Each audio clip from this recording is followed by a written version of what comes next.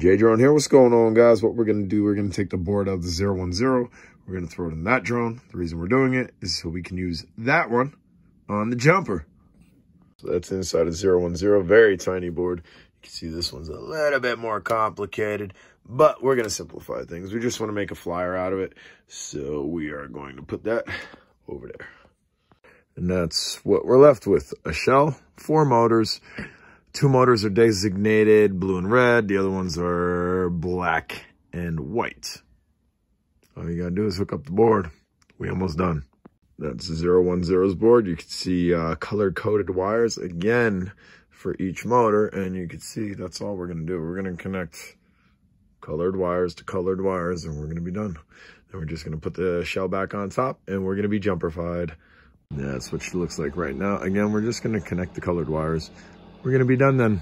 Now, just to show y'all, maybe I'll sit this down. I don't know. That battery's really not that secure. Put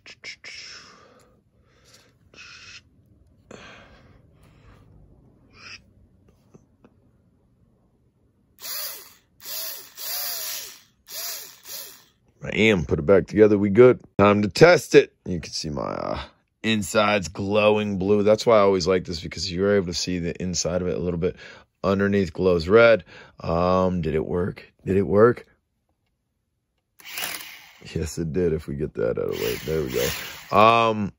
If you haven't subscribed, smash the subscribe button. I was using, as you can see, a little piece of cardboard to tuck in all the wires. That way there were no wires sticking out. Really clean build. Got to figure out battery. Probably just going to strap it or whatever.